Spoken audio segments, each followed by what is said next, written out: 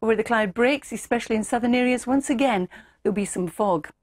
Some of that fog could well prove to be dense in places. Ignore these minus 99s in the charts. Obviously, it's not going to be that. Well, if it's 88, which it was on chart, it was going to be well above average.